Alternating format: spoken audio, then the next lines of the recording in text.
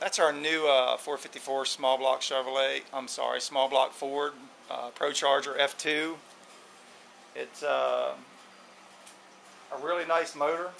It's going in a Mustang in Texas.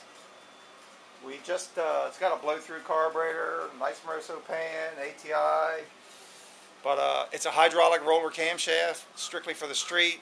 Just made 1,311 horsepower at 6,000 RPM, 28 pounds of boost, and you can see it pop the hose, which we're going to fix that with a, we're going to weld a couple spots on it so it can't pull off. And it made 1,167 foot-pounds of torque at 5,200, and it was still making power before it popped the hose at 6,000.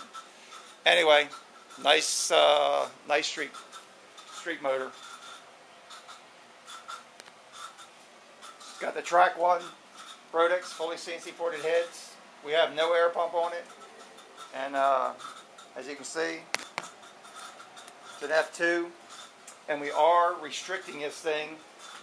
It's got a 4.5-inch intake on it. We've actually pulled that down to 4-inch. This thing will probably make 1,500 horsepower if we put just a breather on the back. Anyway, good luck, James.